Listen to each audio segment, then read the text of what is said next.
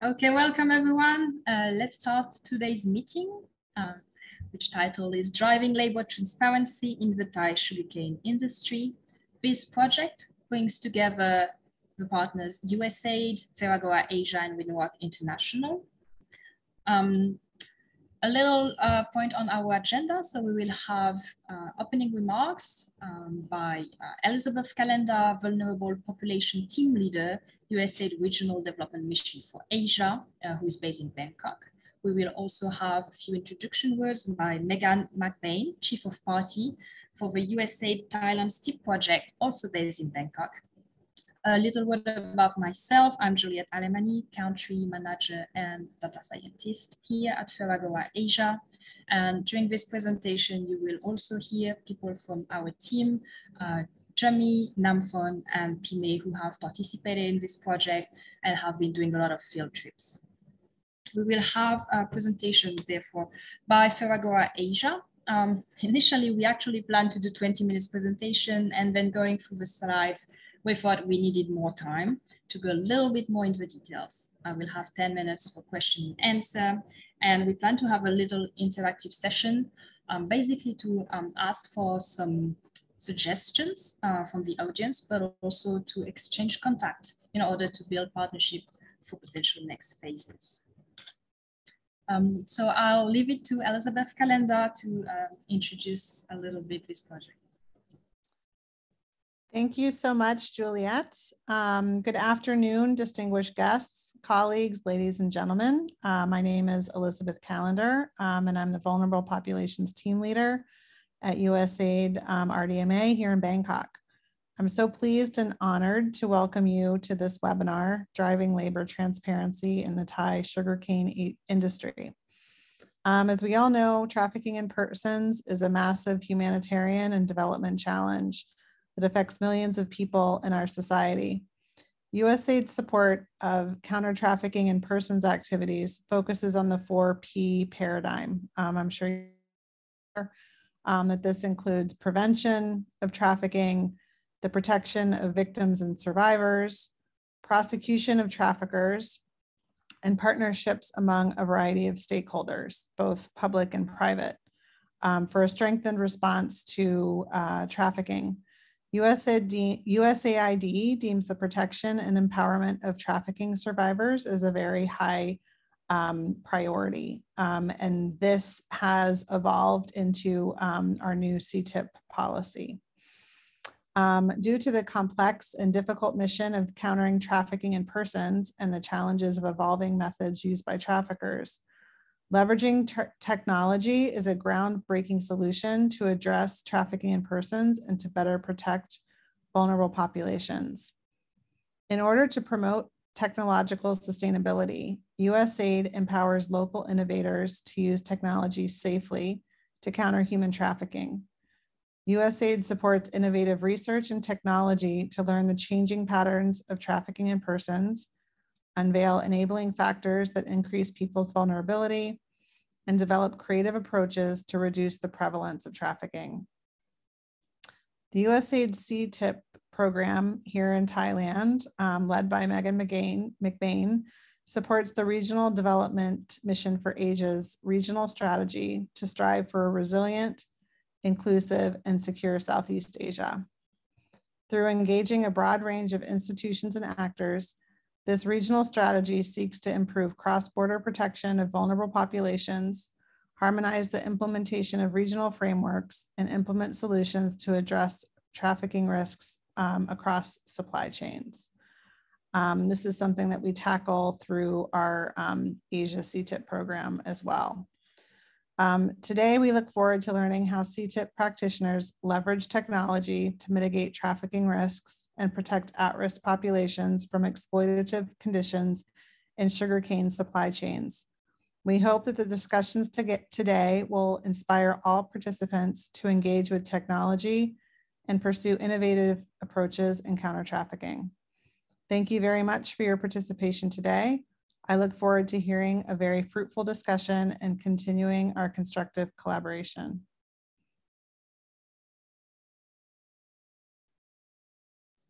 Thank you, Elizabeth, and I'll leave the floor to Megan.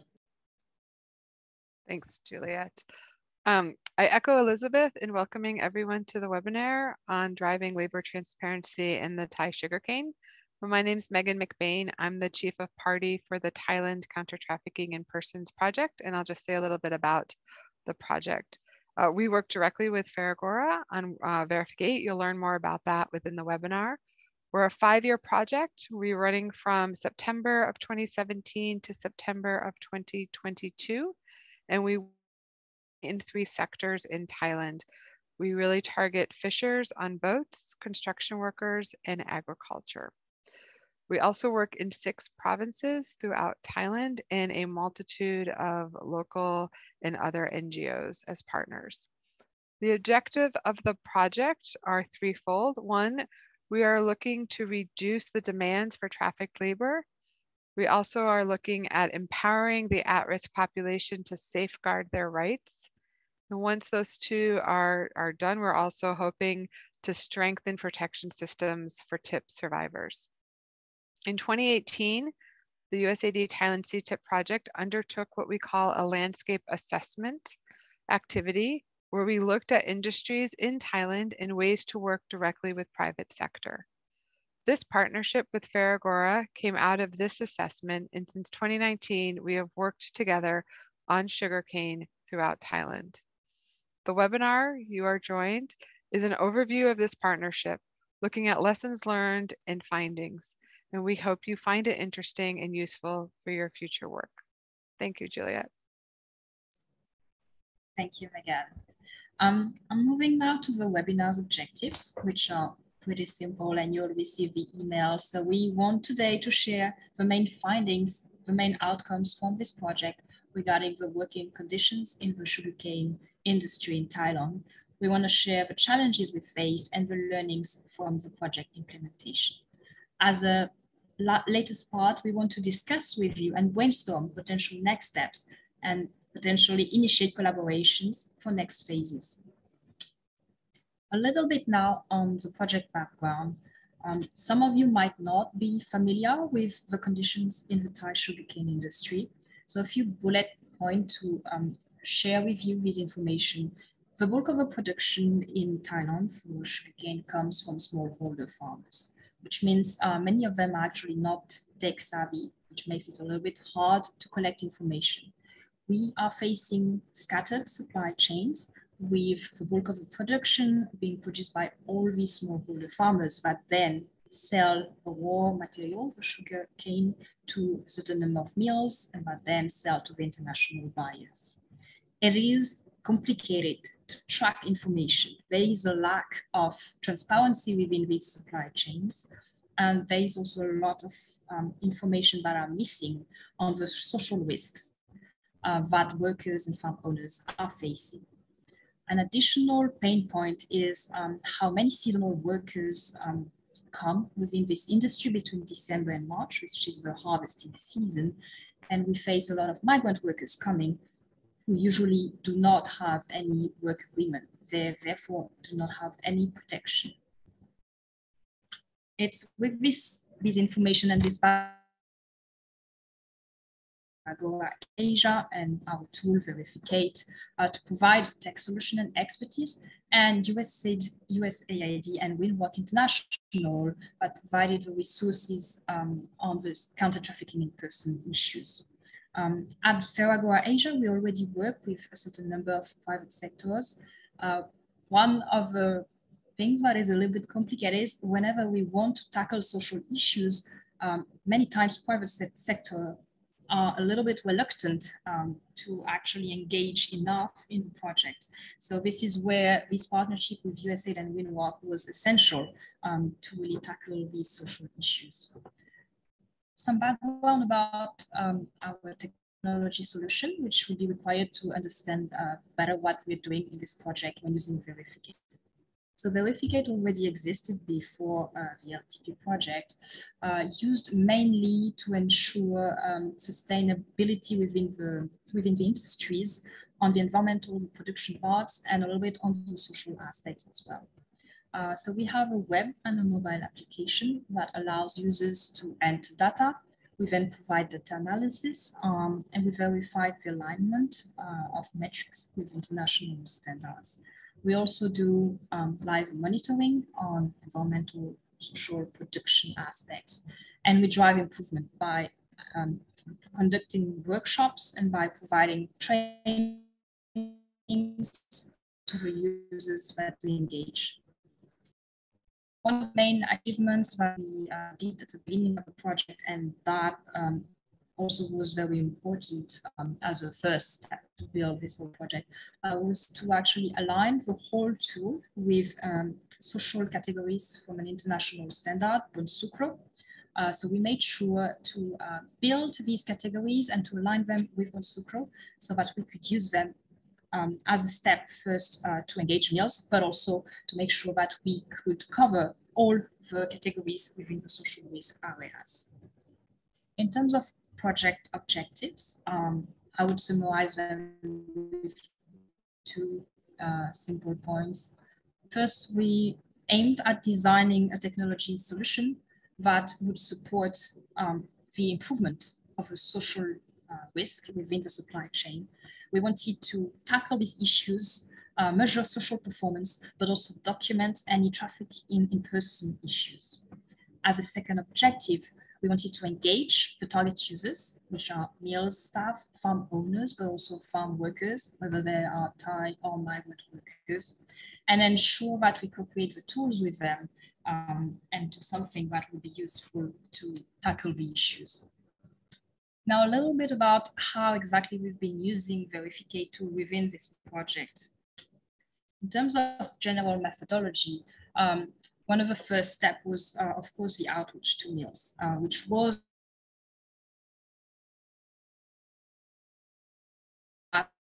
on this in the challenges part, but we needed the buy-in from meals and from farm owners to participate in the project.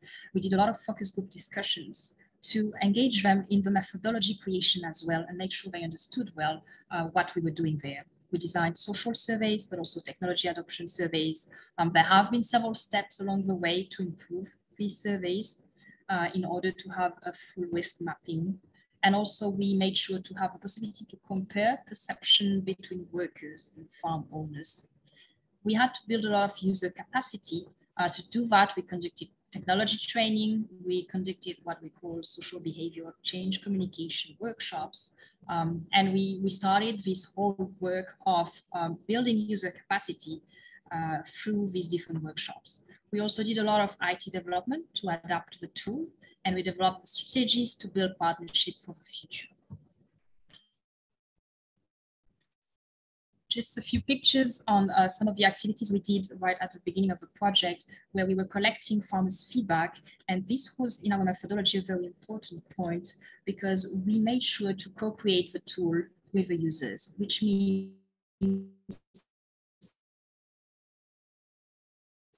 going back and forth constantly to get farmers adapting. It is a long process, which requires, of course, much more effort than a technology provider would do, for example, by just designing a one-step solution.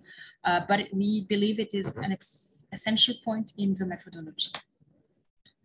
Just another view on the project milestones. So we started the project in 2019. There have been 2 phases with a little break in between.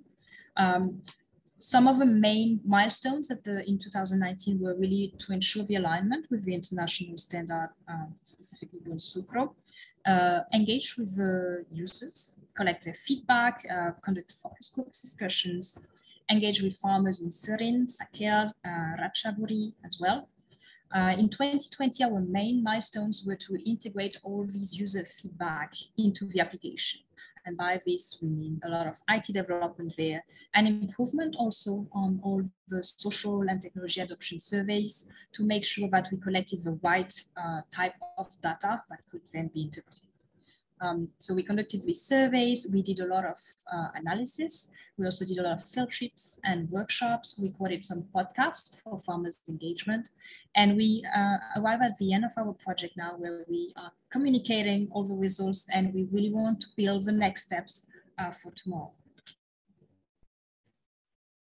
Some pictures about some stakeholders engagement we did at the beginning also. So this was one of the main starting point of the project to make sure that we agreed on the methodology we were going to use along the project with the NIL staff.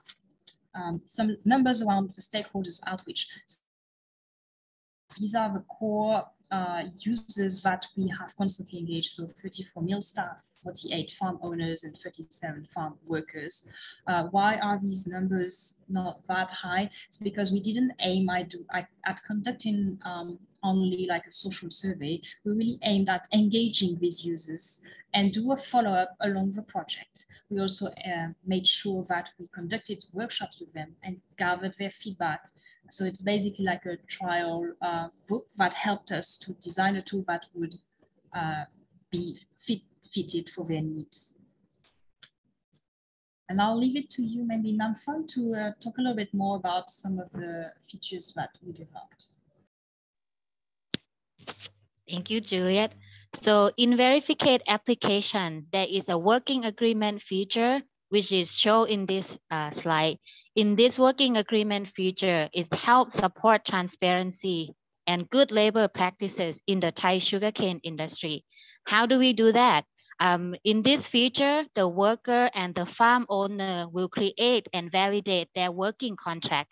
And in this feature, we have list of questions, which is very short and easy to answer with a lot of drop-down question, which is making it easy for user to use because some of the users are not familiar with the application. So making something that easy for user is very important for us. And you can go to the next slide.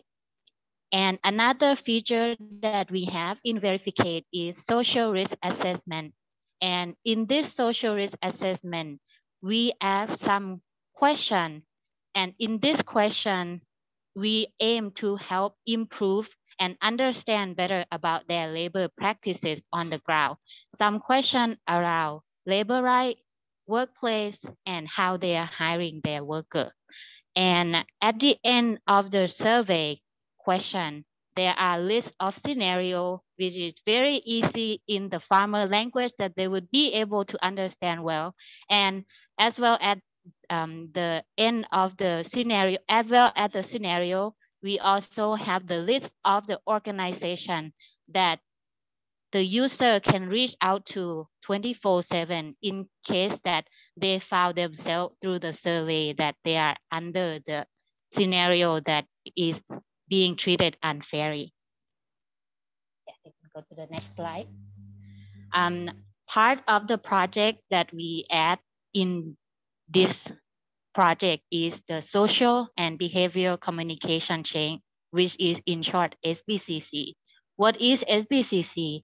SBCC is an activity that we wanted to promote improvement of the knowledge and attitude around working agreement, good labor practices, minimum wage, health and safety, and other human rights topics under the 12 social category that we extract from the standard, as well as the understanding of why technology is very important for user to use and how we can improve the user adaptation of technology.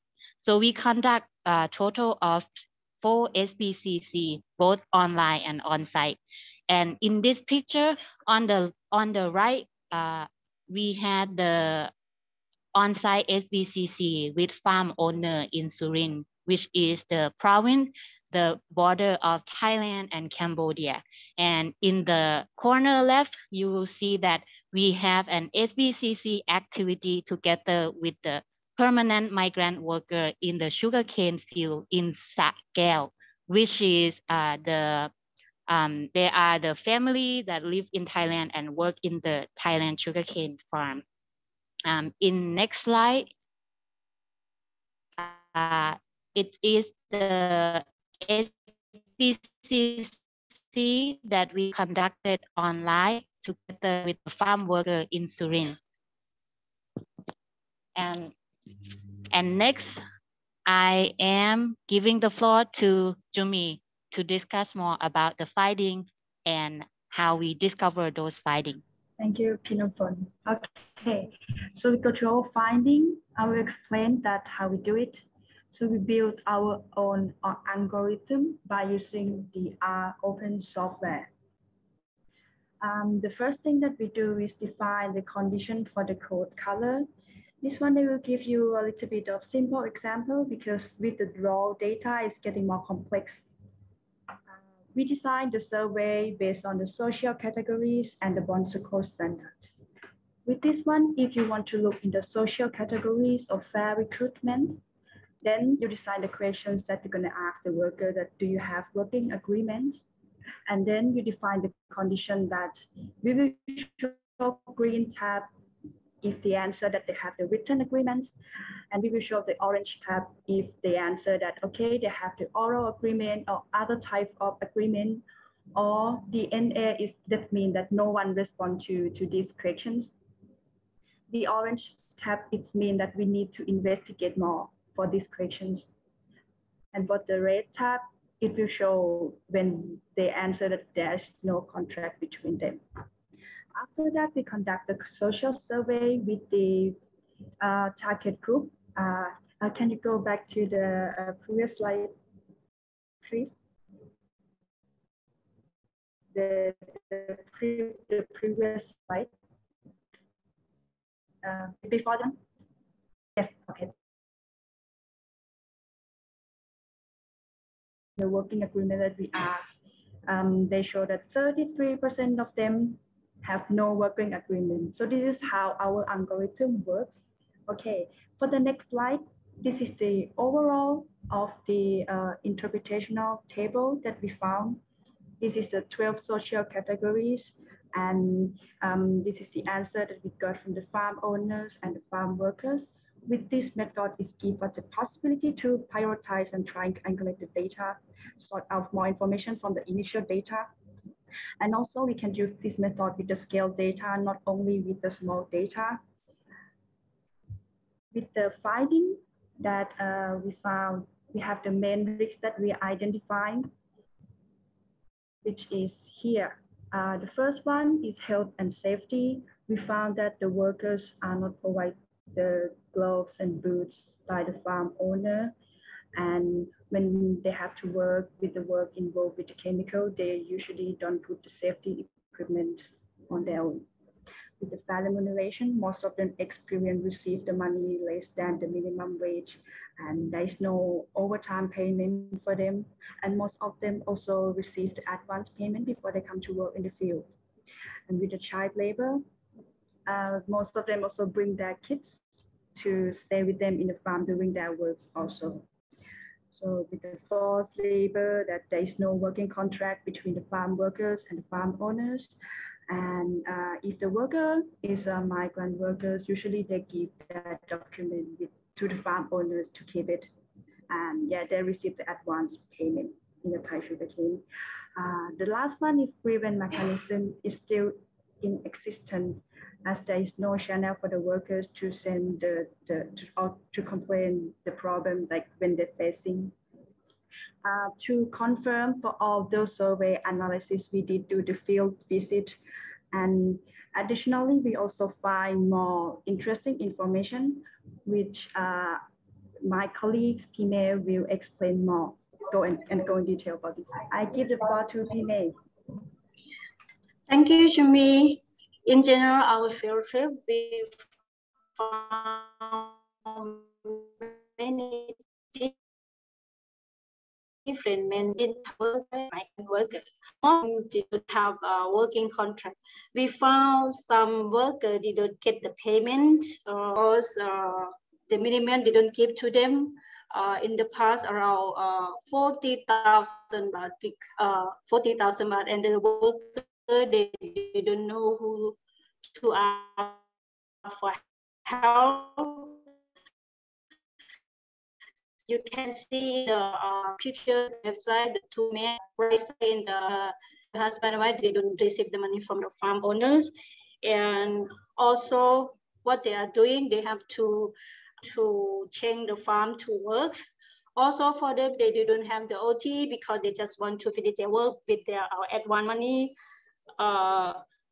they will work as much as possible. They didn't care also about our working per days. And the Thai worker, they receive advance money from the farm owner outside of any sided agreement every year. It's like when they finish the work this year, they have to ask advance money for next year. They are doing like this from they are younger until now, around more than 40 years already. And also many of worker families have been working in the sugarcane industry for a very long time because their parents cut the cane before, and when they grow up, they cut the cane the same as their parents. For the children at the farm, some family, they have to bring the children to stay in the farm because there is no one to take care of the children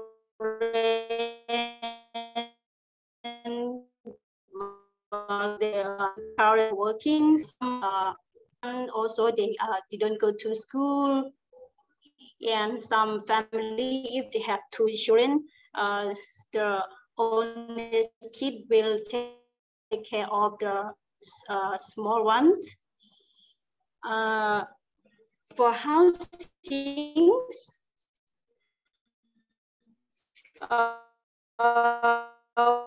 for living connection, we found many farms, some can the toilet is not enough for everyone. They have to take a shower in open area, and the problem is men and women from different families showering together in the open area. And for food, you can see from the next slide. Okay.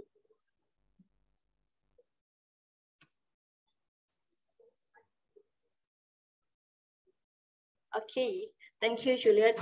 Here you can see from the picture, or they just take the vegetable nearby their house to cooking because they cannot access to the electric. And when they want to have like chicken, pork, or fresh food, they have to buy the ice and put in the box to keep their food for their cooking. Yeah, thank you. All right.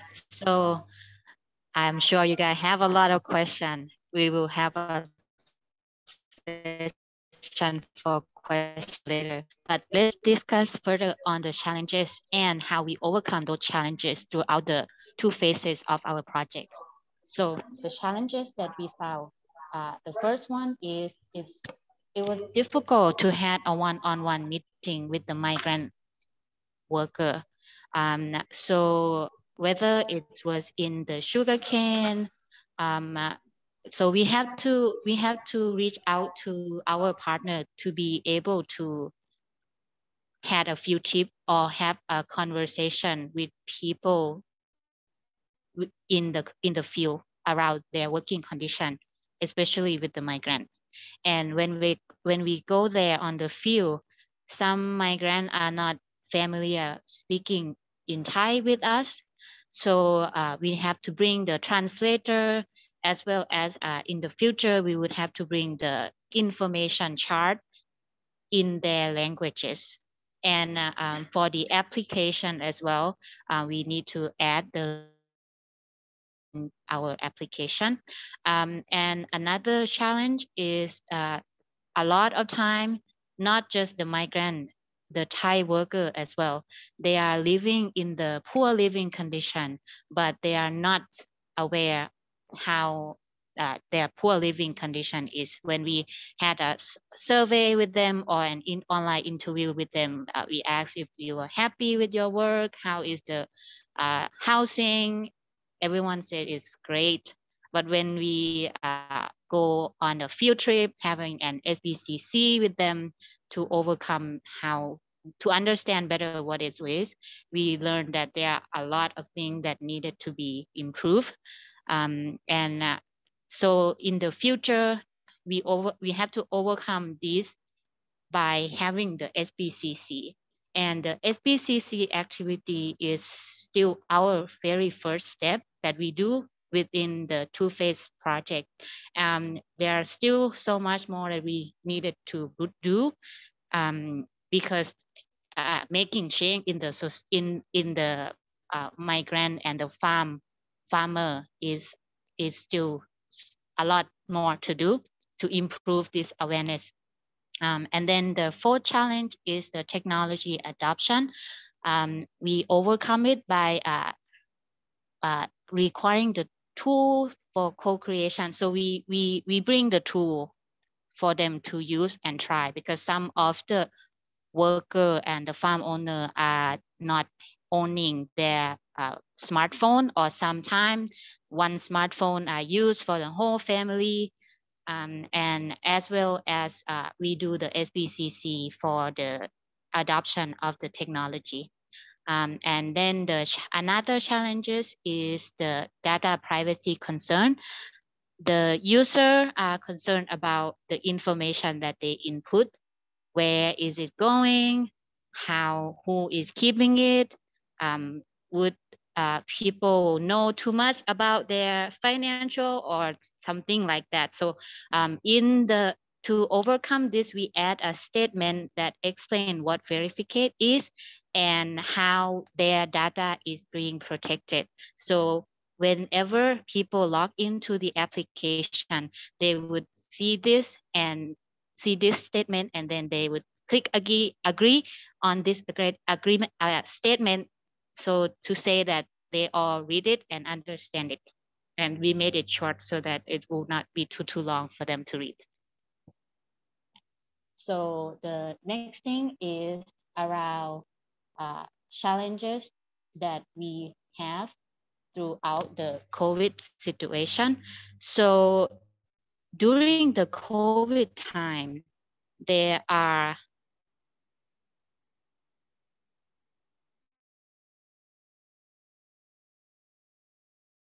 the Thai government are not opening the border because it will spread the COVID. So there are many procedures for them to follow through.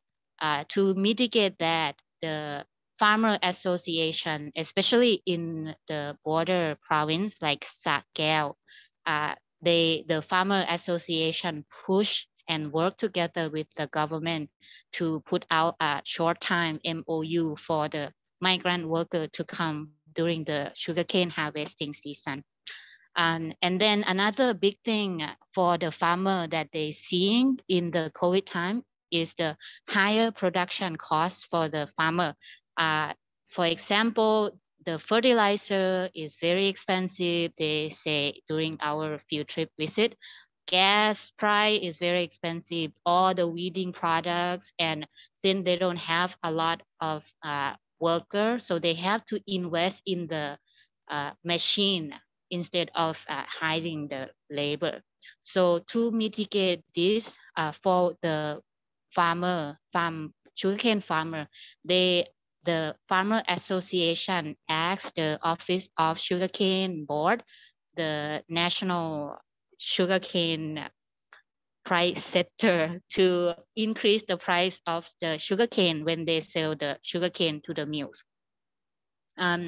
In terms of the challenges that we find as a project, there are a lot of activity that was delayed because of COVID. So to mitigate this, we have done the online interview.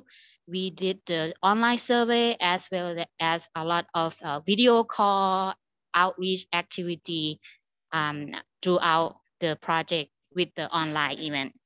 Yeah. And in this slide, it's just an illustration that we had an online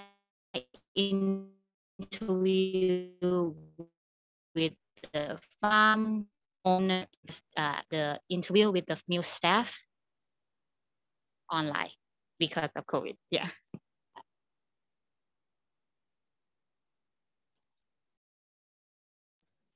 Okay, sorry, I was struggling to unmute myself. Thank you, Namfon. I don't have much time left. We are arriving at the end of the presentation. I'll just add on top of some of these challenges, one additional big challenge that we faced, and I'm pretty sure many people who work in this topic face the same, is the fear of retaliation. So basically during the workshops that we conducted, we were surprised that all workers always say that everything was fine, that they were happy, that there were no issues, which didn't really match what we found out in the social surveys. When we conducted workshops specifically with migrant workers, they were very quiet. They didn't participate much. And basically when we went on the field, we had all this reality check on showing, for example, bad living conditions, issues with remuneration. So our feeling was really that the presence of certain farm owners induced a big bias in all the answers that we received from the workers and all their behavior and how they acted during the workshops. We could sense that they were afraid to fear their job, for example, and didn't really want to criticize the farmer in front of us, obviously. To us, this was a challenge, of course, because we do want to reach out to workers, and of course we don't want to having the risk for them to lose their job, which would be completely counterproductive. So it highlights a lot the importance of cross-checking data, using some of these online tools that allow us to collect anonymous data, that allow us to have like a better understanding of what's going on, but also doing a lot of field trips is an essential part to start building long-term trust, because what we want in the end is to manage to drive change without having bad consequences for these migrant workers. I'll end with a few key takeaways. This was, we discussed many things, and I just want to make sure that we focus on the most important messages. So during this project, we engaged stakeholders, we engaged mill staff, we engaged farm owners, farm workers. We conducted surveys, which had different objectives. Technology adoption surveys were required to assess which methodology we had to put in place to bring technology to farmers and workers. We conducted social surveys that allowed us to do a full risk mapping of the situation for these users that we were engaging. How we use technology, which I believe was a very big success in the project, was to do advanced analysis of these survey results, which helped us to prioritize social risks. And why this is an important point in our project is that the methodology we use on this small amount of data could actually be reproduced and be used on big amount of data. For example, NGOs that would have like large data set, we could apply this type of algorithms to have all this prioritization. We uncovered risks around child labor, living conditions, grievance mechanisms, among other topics. One key takeaway on this is that, yes, it is important to do these online surveys, especially with this COVID situation, but it is also essential to have field trips, because these social surveys and helped us to, it informed us on which area we had to dig further. And then these field trips were essential to confirm the findings, but also to uncover additional issues. We used technology to support workers through some of the features that were digital working agreement, anonymous short social survey. I would say here, one of the key takeaways is that this is just the first step. Technology adoption, specifically for people who are not tech savvy, takes time. SBCC workshops are the way forward, we believe, but we need more time in the future to keep engaging more workers and more users. we identify these key factors to ensure scalability. So one of them is the co-creation of the tool with the users. This is a key message that we had at the beginning of the project, and we confirmed it throughout the project. Also the repetition of training. Just one workshop is never enough to fully engage workers and to really have them using the tool. We also identified that we need higher private sector engagement. This is something that is highlighted, I think, in many projects, but definitely in our project, this is something that we identified as key, as well as identifying leader farmers, specifically in COVID situations, where we need people on the ground who are able to support the activities if we can go on the field. So yeah, basically, these are the key takeaways that we would like you to remember. In terms of next steps, what we have in mind, well, first of all, is to engage organizations that would be based in the migrant workers' countries of origin, because we identified that these seasonal workers, they go back to their country and then we just lose contact with them. So we need to have a possibility to keep contact with them. And we believe that external NGO can help us for this. We believe we have to provide free protective equipment. We need additional training, we need educational workshops, and keep doing this work. We want to keep engaging the farmers. We've started all these social media engagement, and it's like the beginning, but like, for example, we have this project of having a TikTok account, because in Thailand, it's working well with the young farmers generation. And we want to work closer with specific leader farmers. We also want to explore the combination of using automatic survey phone calls in the migrant language with automatic social algorithms that we have developed during this project.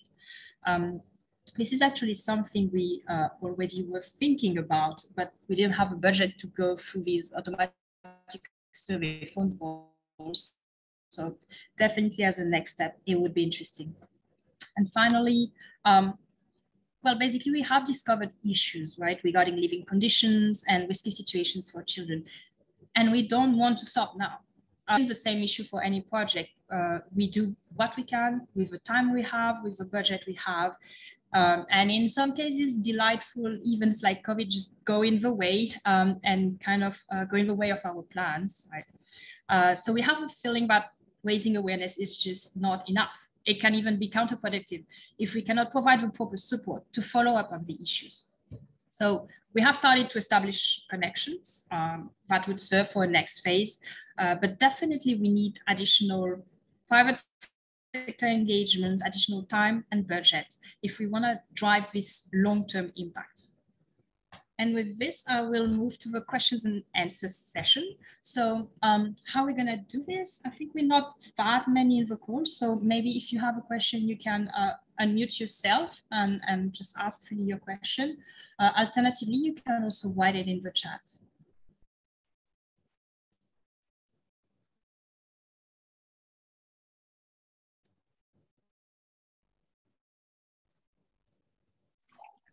Hi, thank you so much for your informative and really interesting presentation. You touched on some of this already, but I was wondering how you kind of overcame your selection bias in terms of, obviously, as you mentioned, you know, using the online surveys is a really innovative tool, but it does limit you to people who are literate, for example, and kind of how you might overcome that in the future.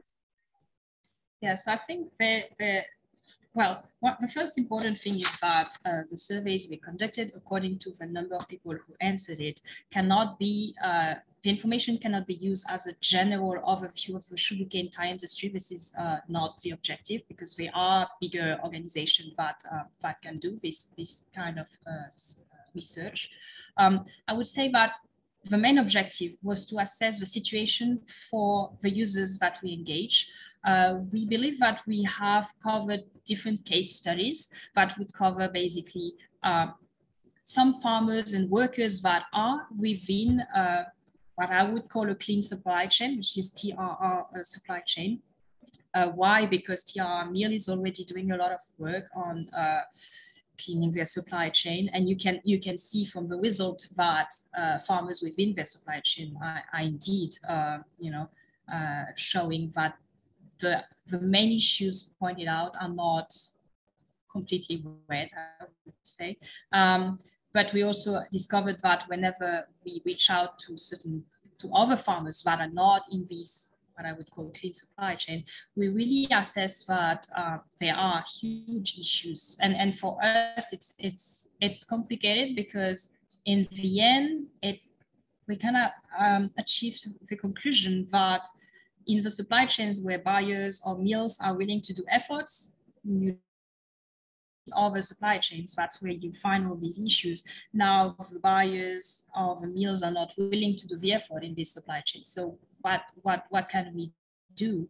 And basically what comes out of it is that maybe buyers should work together to tackle the issues in the whole industry and not only in their own supply chain.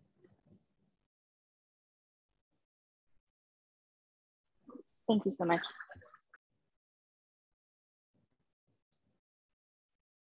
Okay, I will read the question from Paul. So thank you very much for the presentation. Could you give us any thoughts on how representative you think the sample might be? I understand it's not intended to be representative, but would you anticipate being able to, or having been able to, reach views in more precarious exploitative situations? If not, do you think you would be able to do this with these tools?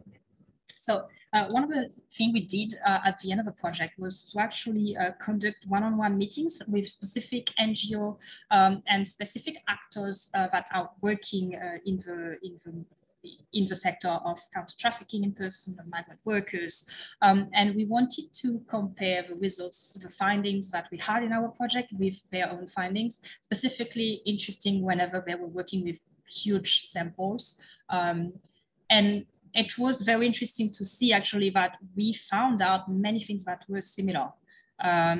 Even if our numbers are very small, some of the issues we uncovered really matched bigger, I would say, surveys and bigger actions that were taken by these bigger organizations. So I believe that whenever you manage to sample a little, I mean, statistically speaking, it's not significant, but maybe we got lucky, but I think we have actually pretty good representation of what's happening in the Thai sugarcane industry. And these tools that we are using, if we had access to a bigger number of data, and by this I mean we have a methodology to reach out to migrant workers, we just maybe don't have enough staff to reach out to as many people as we want. But if we had access to this data through partnerships, for example, then we could do all these analyses on a bigger scale. And the algorithms, they are pretty solid. We've been working on them over and over and consulting with experts in social areas. Thank you for a very insightful presentation. Did you come across any good practice in some farms compared to others, and what facilitated better social environmental practices? I can get this one. Yes. Oh, sorry. Go ahead. For the better socio-environmental practices, one of the things that the Thailand government are doing is giving the incentive money to the farmer not to burn the sugarcane before they cutting it. In the past, like 5 years ago, they had to burn the sugarcane because it's easier to cut, and then it will be a shorter time because it's easier, it will finish faster. However, it's caused a lot of problem under the PM 2.5. So the government have given the incentive money for the farmer that doing the not burning the sugarcane, cutting the fresh sugarcane, like about 120 per ton. So that have been very, very improving the practices of the sugarcane burning. So not a lot of burning anymore. Another thing that we found is one of the farm owner that we met in during the field trip when we have an interview and with the farm worker, he do not use harvesting machine, but he always used the worker to cut his sugarcane by hand. And he was saying that to do this, it's very helpful for the root of his sugarcane. So instead of changing his practices into harvesting through the big harvesting machine, he always rely on the worker to work in his sugarcane farm. So yeah, go ahead, Juliet, if you have anything else to add, or to me and Pime as well. That's all from my side. Thank you, Namfon. Maybe I have just one small thing to add, which is more related to the social practices. One of the things we really felt is that sometimes we faced farm owners that were having social practices that were not okay and that we would flag as orange, but they were unaware of it. And it didn't come from a bad place at all. So this is also something that's interesting, how, it's sometimes it's a matter of perspective and it's not all black and white. So definitely on the whole social topics, we believe that, there's a lack of awareness. And sometimes workers are just not aware of their rights. But at the same time, and this is a discussion Megan was having with us like just yesterday, sometimes we have to be careful, because if we raise awareness for workers and tell them, oh, these are your rights, but then they get frustrated if they can't have the power to get these rights, right? So we need to be sure that at the same time as we raise awareness, we provide people support to drive this change. Namfon, I think you're best suited for the next question also. How do you engage with farm owners and share findings with them? So thanks to the partnership that we have done with the mill. So the mill was giving us the list of the farm owner that they wanted to train them to be able to make readiness for the Bon Sucro certification. And other time we engage the farmer through our partnership with other NGO, as well as the experience of the leader partner that we have existed so far in the past. So those are the process and procedure that how we engage with the farmer.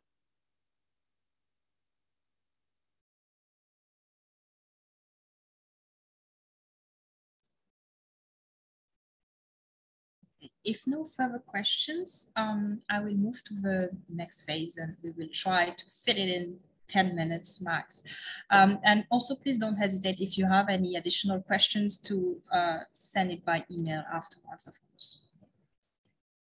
So this is just a little session where we wanted to have a little interaction. You will find, you have found, I think, in the email we sent the link to a Jamboard, which will allow us to interact. So we just have this slide where we would like you to add some comments. If you don't feel comfortable using the Jamboard, you can also just unmute yourself and just speak freely. Otherwise, you have this little text box here. You can click and you can just write here some of the thoughts. So we have basically two small questions. The first is, did you face any similar outcomes in your own projects? Because we were focusing specifically on the Thai sugarcane industry. For us, it would be very interesting to know if among the audience, some people have faced similar outcomes in maybe in other industries. And maybe also, did you face any additional challenges? For us, it was very hard to adapt with the COVID situation. And we would like to know in your own projects, if you had like, these type of challenges or additional challenges, the one we exposed. And don't hesitate to unmute yourself if you'd rather say it out loud. And maybe Namfon, can you also send in the chat the link just in case, so it's easier for people to access.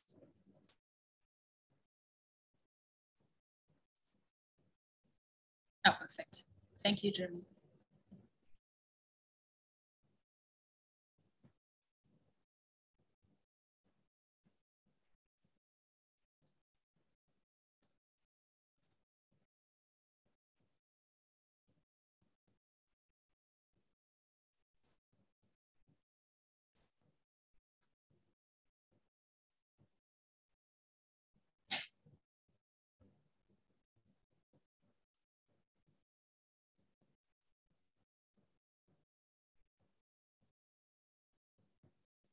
You also have on the next slides some place where you can add your contact details.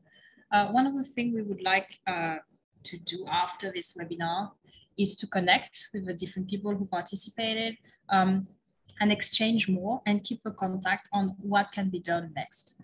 Because we, as I was stating in the presentation,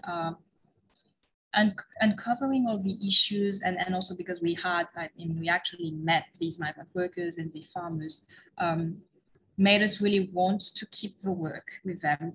And for this, we need additional partners because driving change in these sectors cannot be done alone. That's one also key takeaway. Okay, thank you, Lucy.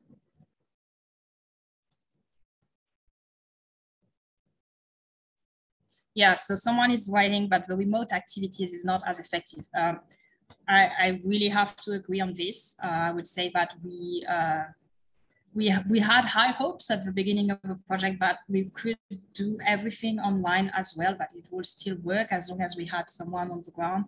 But it was actually pretty complicated, like some connection issues, but also the attention span is much shorter whenever we do things online. We definitely discovered that it helps when we have someone who lives in the village, for example, and who has his own computer and who can animate a little bit, and having all the farmers sitting around him so that they can discuss instead of having only like a remote call. So we have another question. How do you incentivize or encourage other farmers to work with you in the future? So I would say that one of the main engagement strategies that we had adopted until now was to use our tool, which can support farmers to achieve Botsuku certification as an incentive. So the social aspect was added a bit later. Initially, we really had all this environmental metrics verification in the tool. Therefore, we had this kind of like top-down approach where the mills want the farms to get certified, and therefore they are giving the push here to encourage the farmers to work with us and to use the application to support achieving this certification. But definitely in terms of social risk assessment, we uncovered that when we go only through the mills, we don't have access to the same type of information because most of the time we access only farmers that are already doing good. So which is why basically what we did as a second part of the project was to try a bottom-up approach where going through Farmers Association, but basically working in the villages and using this like, so I don't know in English, but basically the network. So, you know one farmer and you just ask him, can you just give information or verify to other friends? And then it's like a snowball effect. But it does take time to get this snowball effect working. And in terms of incentivization for the future, what we want to do is to really build these partnerships where we could have, like, for example, free protective equipment that would be provided to all the participants. It can be free seeds. It can be access to, shortcut whenever they go to the mill, for example. This is something that works pretty well. For workers and farm owners, it's important to be able to give the raw sugarcane to the mill as soon as possible and not wait in the line because the sugarcane content decreases with time, therefore they can lose money. So these are the little tricks that we're trying out. Some work, some don't work, and to be honest, it's really a back and forth process where we're still learning, and which is why it's taking time.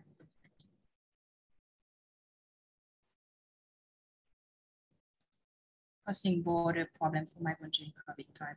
Yes, definitely. Okay, don't hesitate, please. Yeah, perfect. People are putting their contact details. Amazing.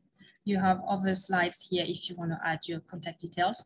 And we will send an email at the end of the week, just to summarize a little bit the findings, but also put again the link of this Jamboard so that you can also connect with people who are part of this webinar. And I will ask everyone as a last little action to put your camera on, because we would like to take a little picture. So if everyone can put the camera on, we will take a screenshot.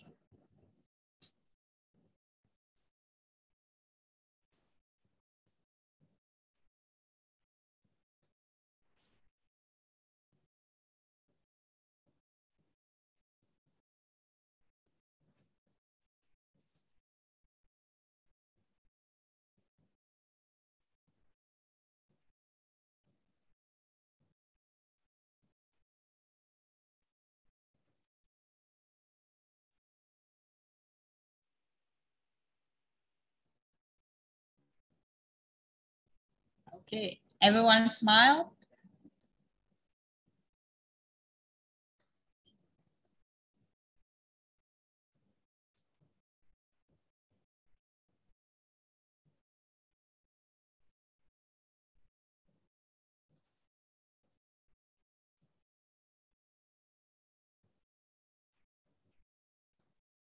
Fun, can you also take some screenshot just in case I'm messing up?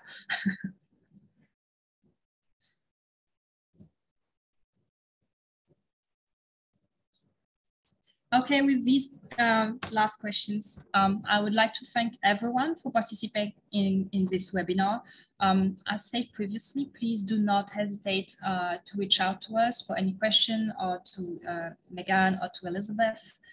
We are very pleased to have everyone on board today and to be able to share our findings in this LTP project.